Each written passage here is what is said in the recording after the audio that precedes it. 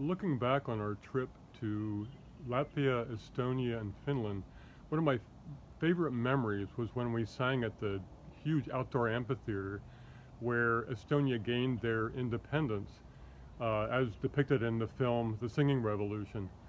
Overall, the trip for me was just, I came away with a feeling of amazement that we could go to a foreign country and get with a local orchestra, none of whom spoke our language, and after one rehearsal put together a memorable performance of Rossini and Mendelssohn.